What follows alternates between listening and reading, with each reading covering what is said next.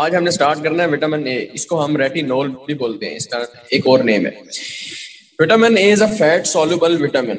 Start में हमने इसका इंट्रोडक्शन में पढ़ा था कि विटामिन क्या होते हैं, दो टाइप्स के होते हैं, कुछ फैट सॉल्युबल होते हैं, कुछ वाटर सॉल्युबल होते हैं। तो फैट सॉल्युबल में विटामिन ए, डी, ई और के थे, और विटामिन सी और विटामिन बी कॉम्प्लेक्स ये वाटर सॉल्युबल थे। तो vitamin A is a fat soluble vitamin. It is actively involved in the maintenance of normal visual process of आई। तो ये आंख के लिए होता है स्पेशल। आप ये कर सकते हो कि रेटिनोल विटामिन चाहे विटामिन ए, ये आंख के लिए होता है। तो विजुअल प्रोसेस यानी आई का देखने का जो नॉर्मल प्रोसेस है उसको मेंटेन रखने का ये जिम्मेदार होता है, इन्वॉल्व होता है। It is discovered by MC कालुमिन इन 1915 के अंदर ये साइंसदान ने इसको डिस्कवर किया था। सिनोनिम्स इसके हैं रेटिनोल, रेटिनॉल, रेटिनोइक एसिड, ये तीनों इसके नाम है। तो इसकी केमिकल नेचर में कहते हैं स्पीड लॉ। इसका अगर आप फार्मूला कर सकते हो तो ठीक है, वरना अगर नहीं आपने करना तो कोई मसला नहीं। केमिस्ट्री में कहता है कि द प्रिकर्सर और provitamin A is a carotenoid pigment of certain plant noun chemically as carotene. तो कैरोटीन एक पिगमेंट है। पिगमेंट वो चीज होती है जो किसी भी चीज को रंग देती है, कलर देती है। जिस तरह प्लांट्स के अंदर एक पिगमेंट होता है जिसको हम क्लोरोफिल कहते हैं, हमारे ब्लड के अंदर बाइलिरुबिन पिगमेंट होता है। तो ये एक केमिकली एक पिगमेंट है, प्लांट्स पिगमेंट है, उसको हम द प्रिकर्सर या प्रोविटामिन ए, विटामिन ए का जो प्रिकर्सर है या प्रोविटामिन है वो क्या है, is a carotenoid pigment of certain plants noun chemically as carotene. तो कैरोटीन गाजर के अंदर होता है, इस कुछ इस तरह की सब्जियों के अंदर होता है, प्लांट्स के अंदर। तो carotene is a hydrocarbon. Hydrocarbon basically क्या होता है, हमने जिस तरह पढ़ा था कार्बोहाइड्रेट्स के अंदर हाइड्रेटेड कार्बन पढ़ा था, हाइड्रोकार्बन पढ़ा था, यानी कार्बन और हाइड्रोजन के bond.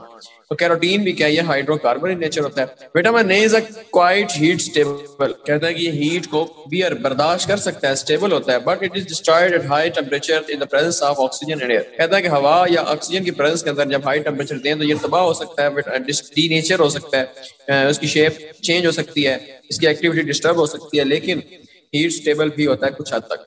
Vitamin A is a complex alcohol. Vitamin A है, ये अल्कोहल इसके अंदर प्रेजेंट होता है, और ये क्या होता है, कॉम्प्लेक्स अल्कोहल है। इसके टू फॉर्म्स हैं, यानी vitamin A 1, vitamin A 2। Relationship between retinol, retinol, retinoic acid follows. कहता है कि रेटिनोल जो है उसकी ऑक्सीडेशन या रिडक्शन करें तो हम रेटिनॉल में चेंज कर सकते हैं। ऑक्सीडेशन करने से, एडिशन ऑफ ऑक्सीजन करने से, या रिमूवल ऑफ हाइड्रोजन करने से, या लॉस ऑफ इलेक्ट्रॉन करने से इसको हम रेटिनॉल में चेंज कर सकते हैं। अगर उसके अपोजिट करें तो रेटिनोल में चेंज कन्वर्ट कर सकते हैं बैक। इसके सोर्स कहता है कि सोर्स में है रेटिनॉइड। रेटिनॉइड कहाँ से मिलता है, एनिमल ओरिजिन के अंदर, यानी एनिमल से मिलता है हमें रेटिनॉइड। एनिमल ओरिजिन में कहता है कि retinol, retinol, retinoic acid occur as such in nature in animal kingdom. कहता है कि एनिमल किंगडम में एज सच ही, जिस तरह की ये कंपाउंड है, केमिकल फार्मूला इसका बिल्कुल एज सच प्रेजेंट होता है लिवर ऑयल में of certain species of fish. कुछ मछलियों के जिगर यानी लिवर ऑयल में ये प्रेजेंट होता है, यानी halibut, shark and cod liver oil. Code मछली है। Also occur in the livers of other animals, egg yolk, butter, cheese, whole milk, kidney and muscles, इन सब में ये प्रेजेंट हो सकता है। तो कैरोटीनॉइड्स, प्रो विटामिन ए है, इसको हम कैरोटीनॉइड बोलते हैं। तो ये पहले जिस तरह हमने पढ़ा है कि ये प्लांट्स के अंदर होता है, पिगमेंट है, प्रो विटामिन है, ठीक है, ए प्रिकर्सर है, यानी प्लांट ओरिजिन में कहता है carotene. Carotene most efficient, carotene है में इनका नेम लिखा है, which are yellow red pigment. तो ये येलो कलर का और रेडिश येलो पिगमेंट है, फाउंड स्पेशली इन कैरेट्स, गाजरों में, जिस तरह मैंने पहले आपको बताया, येलो कॉर्न में, स्वीट पोटैटो में, टर्निप में, पीच और स्पेनिश में। नो विटामिन ए एक्टिविटी, इसकी विटामिन ए की कोई एक्टिविटी नहीं होती, but these are converted to vitamin A. कहता है कि ये विटामिन ए में कन्वर्ट किए जाते हैं। Poor source of vitamin A, ये poor sources of vitamin A, यानी not absorb completely and there conversion is not 100%। कहता है कि जो प्लांट्स हैं वो पुअर सोर्सेज हैं विटामिन ए के, डायरेक्टली अब्सॉर्ब नहीं होते, वेजिटेबल ऑयल्स में होते हैं, इस तरह, ठीक है। तो vitamin A not occur in vegetable oil, vegetable oils में नहीं होता, वैसे वेजिटेबल में, कैरेट वगैरह में हो सकता है। Physiological function of vitamin A, असल बात ये वाली है, इसके फंक्शन। कोई भी विटामिन है कहाँ से पाया जाता है, उसकी केमिकल नेचर क्या है और किस किस चीज से मिलता है, और स्पेशली उसकी फिजियोलॉजिकल फंक्शन आपने करना होता है। तो सबसे पहला फंक्शन है आईज के ऊपर, जिस तरह मैंने पहले आपको बताया, इसको आंख का विटामिन भी कहते हैं, और स्पेशली विजुअल जो प्रोसेस है आई का, उसके साथ इसका ताल्लुक होता है, उसको मेंटेन रखता है। तो गाजरों में होता है, इसलिए कहते हैं ना जिसकी नजर कमजोर हो रही है वो गाजरों का जूस पिया करे। Vitamin A is actively involved in the maintenance of normal visual process of आई। वही बात, retinol occurs in the retina. आंख की अंदरूनी जो लेयर होती है उसको बोलते हैं हम रेटिना। तो retinol occurs in retina, retina के अंदर होता है, इसी वजह से हम इसको रेटिनॉल बोलते हैं। Vitamin A is a component of visual pigment of rod and cone cells. Retina के अंदर रॉड और कोन सेल्स होते हैं, ठीक है। अगर आप स्ट्रक्चर ऑफ आई पढ़ो ना तो वहां पे आपको इसका पता चलेगा। तो ये क्या करते हैं, उसको जो लाइट होती है उसको अब्सॉर्ब करते हैं, ठीक है। Vitamin A is a component of visual pigment, जो देखने के पिगमेंट होते हैं, विजुअल पिगमेंट है आंख के अंदर, रेटिना के अंदर, जो देखने की या रोशनी को जज़ब कर रहे हैं और रोशनी को अब्सॉर्ब करके दिमाग को सिग्नल भेज रहे हैं और क्या कर रहे हैं, विजुअल प्रोसेस में अहम रोल प्ले कर रहे हैं रॉड और कोन सेल्स, ठीक है। तो उनका ये एक अहम पिगमेंट है।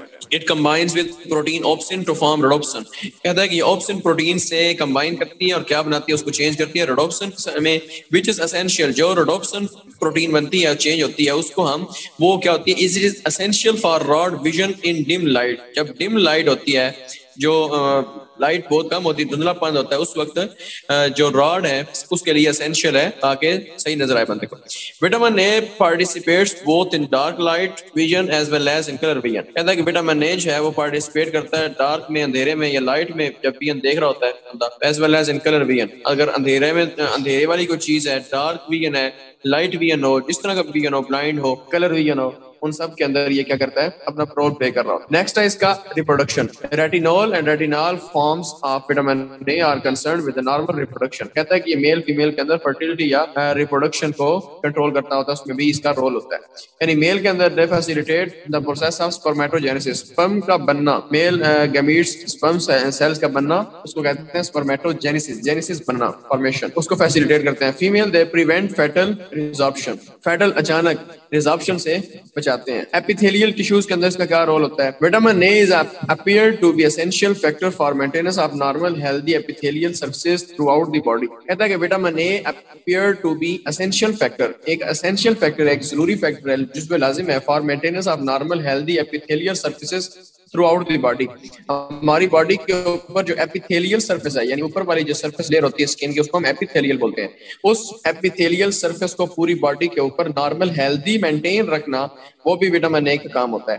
तो आपने देखा होगा जिन बंदों की अक्सर नजर ठीक होती है, उनकी स्किन भी बहुत हेल्दी नजर आती है। Essential for the formation of glycolipids. कहता है कि ये फॉर्मेशन ऑफ ग्लाइकोलिपिड्स के लिए एसेंशियल होते हैं। ग्लाइकोप्रोटीन्स आपने पढ़ा होगा लिपिड्स के टॉपिक में, चैप्टर में, including those in goblet sales which secrets mucus. कहता है कि जो गोबलेट सेल्स होते हैं वो म्यूकस सीक्रेट करते हैं, उसके लिए भी ये क्या एक्वायर्ड होता है, जरूरी होता है, रोल प्ले करता है। Antioxidant role of beta carotenes. Antioxidant क्या होता है? ऑक्सीडेशन रिडक्शन के खिलाफ काम करता है, यानी ऑक्सीडेशन से बचाता है। तो एंटीऑक्सीडेंट, जिस तरह हमारे आंसू हैं वो क्या करते हैं, एंटीऑक्सीडेंट होते हैं। कहीं पे अगर जलन हो रही है आपको, तो अगर आंसू ऊपर रखें तो वो क्या करते हैं, बचाते हैं। आंसू बहुत कमाल के होते हैं। Antioxidant role of beta carotenes.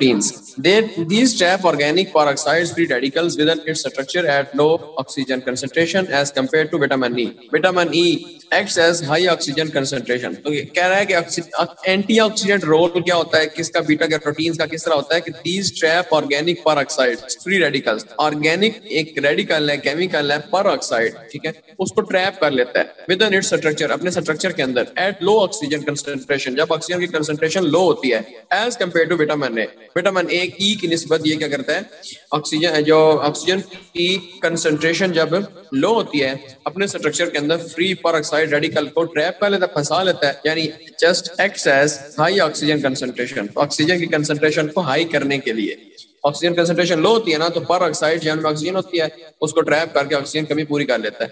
Bones and teeth, हड्डियों और दांतों के ऊपर इसका क्या इफेक्ट होता है? It is essential for the normal growth development of bones and teeth. हड्डियों और बोन्स की नॉर्मल डेवलपमेंट और ग्रोथ के लिए एसेंशियल होता है। इन सम way it is construction of bones and teeth and also rates the process of mineralisation. कहता है कि ये क्या करता है, बोन्स और टीथ के अंदर उनकी कंस्ट्रक्शन को, यानी उनके अंदर और ज्यादा मिनरल्स को ऐड करवाना, उसका जिम्मेदार होता है। मिनरलाइजेशन, जितनी ज्यादा डिपॉजिट होगा कैल्शियम, मैग्नीशियम, फास्फोरस, आयंस का, कैल्शियम का, वो इतनी ज्यादा स्ट्रॉन्ग होगी दांत और हड्डियां। कार्बोहाइड्रेट मेटाबॉलिज्म के ऊपर इसका क्या इफेक्ट होता है? Various experiments on animal have that vitamin A is engaged in conversion of sugar into glycogen. कहता है कि जो कार्बोहाइड्रेट का मेटाबॉलिज्म है, यानी बहुत सारे एक्सपेरिमेंट्स जानवरों के ऊपर जो हुए हैं उन्होंने साबित प्रूव किया है, यानी कि विटामिन ए एंगेज होता है, मसरूफ होता है किसके अंदर, in the conversion of sugar into glycogen, glucose को ग्लाइकोजन की फॉर्म में कन्वर्ट करना। मैंने आपको बताया था ना कार्बोहाइड्रेट के पोर्शन के अंदर जो एक्स्ट्रा ग्लूकोज होती है उनको पहले तो इंसुलिन ग्लूकोज को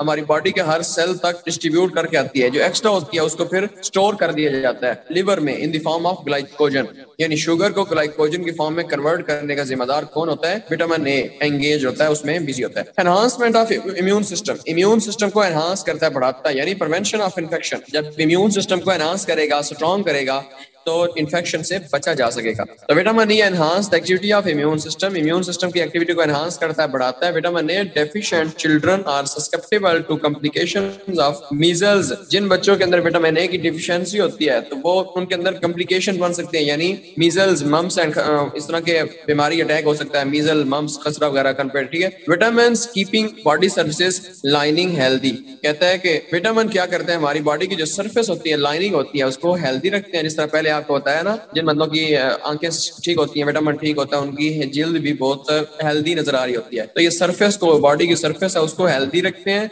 और लाइनिंग को हेल्दी रखते हैं। Set as and infective vitamin, तो क्या ये एंटी इन्फेक्टिव विटामिन है। Differentiation of immune system sales, mild deficiency leads to increase susceptibility to infectious diseases. कहता है कि इसके अंदर अगर अचानक कोई डिफिशियंसी आ जाए इसकी विटामिन ए की, तो सस्केप्टिबिलिटी हो सकती है कि इन्फेक्शियस डिसीज होने का चांस ज्यादा होता है। जीन एक्सप्रेशन, आपको पता है कि जीन्स एक्सप्रेस होते हैं, जो भी जीन होगा, जो भी जीन मेल फीमेल से, पेरेंट्स से, फादर मदर से जो जीन बेबी को मिलेगा वो एक्सप्रेस होगा। तो vitamin A binds to transcription regulatory protein that control gene expression. कहता है कि जो ट्रांसक्रिप्शन रेगुलेटरी प्रोटीन है उसके साथ बाइंड करता है और कंट्रोल करता है जीन एक्सप्रेशन को। इंसान के अंदर जो जीन एक्सप्रेस हो रहा है उसको कंट्रोल करेगा और हेल्प करेगा। सोरियासिस एंड एक्ने ट्रीटमेंट, कहता है कि promote skin healthy skin and help to regulate the skin processes of shading dead cells and fight with bacteria. आपको पता है कि कभी कभी हमारी जिल्द खुरदरी हो जाती है ऊपर से, जिस तरह मछली के ऊपर से स्कार्ब्स उतरना शुरू हो जाते हैं, इस तरह इंसान की बॉडी के ऊपर से भी जिल्द उतरना शुरू हो जाती है। तो शेडिंग ऑफ डेड सेल, वो डेड सेल उतरते हैं एंड फाइट विद बैक्टीरिया, और बैक्टीरिया से फाइट करता है। तो ये कौन करवा रहा होता है, विटामिन ए। रेटिनोइक एसिड जो है प्रिपरेशंस आर कॉमनली एम्प्लॉयड, तो रेटिनोइक एसिड की जो प्रिपरेशंस हैं, रेटिनोइक एसिड से मिलकर जो अद्वियात बनी हुई है उनको हम इसके लिए यूज कर सकते हैं एक्ने वगैरह के लिए। माइसलेनियस function involved in mucopolysaccharide synthesis, कहता है कि पॉलीसेक्राइड की सिंथेसिस के अंदर, बायोसिंथेसिस ऑफ ग्लूकोकॉर्टिकॉइड्स के अंदर, प्रोटीन सिंथेसिस में, न्यूक्लिक एसिड मेटाबॉलिज्म में सारा इन्वॉल्व होता है। तो ये आपने प्रीवियस टॉपिक सारे पढ़े हुए हैं, सिर्फ यहाँ पे इशारा होता है। कहता है clinical features associated with the deficiency of vitamin A, कहता है कि कुछ विटामिन ए की डेफिशिएंसी से कोई फीचर्स आ सकते हैं, यानी जिस तरह हमने पहले पढ़ा कि इसका आई पे इफेक्ट होता है, इम्यून सिस्टम पे इफेक्ट होता है और मुख्तलिफ चीजों पे इफेक्ट होता है। तो विटामिन ए की डेफिशिएंसी होगी तो जाहिर बात है उन्हीं चीजों को इफेक्ट करेगा। आईज को, serious problem of vision and eyes are found in various degrees of deficiencies of vitamin A. तो आई के ऊपर क्या इफेक्ट होता है, serious problems of vision and eyes are found in various degrees of deficiencies of vitamin A. Vitamin A की अगर deficiency इतनी हद तक बढ़ जाएगी तो विजन के, देखने के और आईज के बहुत सारे सीरियस प्रॉब्लम बन सकते हैं। नेक्टोलोपिया, night blindness due to disturbance in visual cycle, visual cycle जो है उसमें डिस्टर्बेंस हो विटामिन ए की कमी से, नेक्टोलोपिया यानी नाइट ब्लाइंडनेस, रात को अंधापन, अल्लाह माफ करे। जीरोपथेल्मिया, ड्राई कॉर्निया, कॉर्निया लेयर है, इसको भी कॉर्निया और म्यूकस जो मेम्ब्रेन्स हैं आईज की, उनके अंदर ड्राईनेस आ जाती है, ड्राई हो जाती है। Atrophy of corneal epithelial cells, absence of tears, tears गायब हो जाना, आंसू ना आना बंदे को, तो वो भी क्या है, ड्राई होना, ड्राई होने से ये बीमारी हो सकती है। इरिटेशन टू ब्लिंकिंग, जब बंदा आंखें झपक रहा हो उस वक्त इरिटेशन, चुभना, चुभन सी महसूस हो, उसके अंदर ये सारी अलामात है इसकी, तो ये विटामिन ए की कमी से होती है। केराटोमेलेसिया, keratinisation and degeneration of cornea, cornea जो लेयर है उसकी डीजनरेशन हो जाना, टूट जाना, डिफेक्टिव विजन, तो इससे क्या होता है, विजन कंप्लीट नहीं होती, क्योंकि कॉर्निया जो है वो इसके लिए विजन के अंदर बहुत रोल प्ले कर रही होती है, पहले भी आपको बताया। तो डिफेक्टिव विजन, विजन खराब हो जाएगी, ड्राईनेस हो जाएगी, थिकनेस हो जाएगी, चेंज हो जाएगी, normal epithelium, cornea and conjunctiva, ये सारी लेयर्स हैं, सेल्स हैं, उनके अंदर एबनॉर्मेलिटी हो जाएगी, चेंज हो जाएगी। जब नॉर्मल फंक्शन नहीं रहेगा, नॉर्मल उसका स्ट्रक्चर नहीं रहेगी तो उसका फंक्शन कैसे नॉर्मल रह सकता है। तो नेक्स्ट है एपिथेलियल टिश्यू। एपिथेलियल टिश्यू के ऊपर क्या इफेक्ट है? इस तरह पहले हमने बोला है कि हेल्दी स्किन रखता है, ये एपिथेलियल टिश्यू के ऊपर इसका इफेक्ट होता है। तो इसकी कमी से वो सारा मसला बनेगा। Various epithelial linings of body are affected, कहता है कि जो एपिथेलियल लाइनिंग है वो इफेक्ट होंगी, दे बिकम ड्राई, ड्राई हो जाएगा। Keratinised, nasal passage, respiratory tract, oral cavity, urogenital track are usually affected. तो ये सारे लाइनिंग्स हैं एपिथेलियल जहाँ पे सेल्स हैं, तो सारे इस पे इससे मुतासर होंगी, इफेक्ट होंगी। स्किन के ऊपर क्या इफेक्ट होता है? स्किन बिकम्स ड्राई, तो सारी बात यह है कि इसके स्किन ड्राई हो जाएगी, स्केली हो जाएगी, थिक केराटिनाइज्ड हो जाएगी। एक्नी वगैरह, जिस तरह पहले आपको मैंने बता दिया कि स्किन जब ड्राई होगी तो एक्नी हो जाएगी। उससे फिर हम क्या कर सकते हैं? रेटिनोइक एसिड की प्रिपरेशन को उसके ट्रीटमेंट के लिए इलाज कर सकते हैं। टॉर्ड स्किन यानी इररेगुलर स्किन हो जाएगी। उसके बाद है फॉलिक्यूलर हाइपर केराटोसिस यानी excessive development of keratin in hair follicles. Hair follicles यानी हेयर की बालों की जो जड़ है वहां पे केराटिन ज्यादा प्रोड्यूस हो गया। सोरियासिस, तो नेक्स्ट हमने पहले सोरियासिस बीमारी पढ़ ली है। तो रिप्रोडक्शन, मेल के ऊपर क्या है? Atrophy of genital epithelium of testis. Germinal जो एपिथेलियम है टेस्टिस की सेल्स हैं, ठीक है, उनके अंदर एट्रोफी। डाइजोस्पर्मिया यानी लो स्पर्म काउंट, इंसान के अंदर, मेल के अंदर स्पर्म काउंट कम हो सकती है। फीमेल के अंदर डिस्टर्बेंस इन मेंस्ट्रुअल साइकिल, तो मेंस्ट्रुअल साइकिल डिस्टर्ब हो सकता है। माइसेलेनियस, increase change of stone formation in urinary track, तो इंसान का जो यूरिनरी ट्रैक है यानी यूरिनरी सिस्टम, उसके अंदर किडनी स्टोन बनने का खर्चा चांस ज्यादा हो सकता है। Increase chances of infection, infection के chance specially in oral cavity में, नेजल कैविटी में और रेस्पिरेटरी पैसेज में इन्फेक्शन के चांस ज्यादा हो सकते हैं। जनरलाइज्ड ग्रोथ फेलियर, कहता है कि ग्रोथ इंसान की पूरी बॉडी की जो है वो डिस्टर्ब हो सकती है, फेल हो सकती है। डिलेड डेंटिशन, तो दांत निकलना इंसान के वो भी डिले हो सकते हैं। Mail formation of teeth and bone, तो इंसान की जो टीथ है या बोन है उनके अंदर सही प्रॉपर फॉर्मेशन नहीं होगी, कमी बेशी रह जाएगी, मेल फॉर्मेशन हो जाएगी। और toxicity of vitamin A, hyper vitaminosis ए, यानी विटामिन ए की अगर बहुत ज्यादा हो जाए, टॉक्सिसिटी हो जाए, एक लेवल से बढ़ जाए, तो उस वक्त क्या हो सकता है? देखो ना, एक नॉर्मल फंक्शन अगर उससे कमी हो रही है, अगर ज्यादा हो रही है तो फिर भी नहीं ठीक। एक्यूट और क्रोनिक, तो एक्यूट अगर हो तो हेडिक हो सकता है, सर दर्द, नाजिया, वोमिटिंग, ठीक है। तो क्रोनिक के अंदर ड्राई स्किन, सबसे पहले वही क्रैकिंग ऑफ लिप्स क्रैक हो सकते हैं, स्किन जब ड्राई हो जाएगी। तो बोन पेन, हड्डियों का दर्द, फ्रेगिलिटी, ब्रिटल नेल्स, जो हमारे नाखून है वो भी जिस तरह लिप्स क्रैक हो जाते हैं इस तरह हो जाते हैं, या फिर इस तरह उनके ऊपर रैश से बन जाते हैं। हेयर लॉस, बाल गिरना, जिंजिविटीज, हिपेटोमेगली, एसाइड्स, ओरल हाइपरटेंशन, तो ये सारी इसकी क्रोनिक और एक्यूट की आगे टाइप्स थी, बीमारियां थी। तो याद आपका इतना काफी है, नेक्स्ट इंशाल्लाह फिर स्टार्ट करेंगे।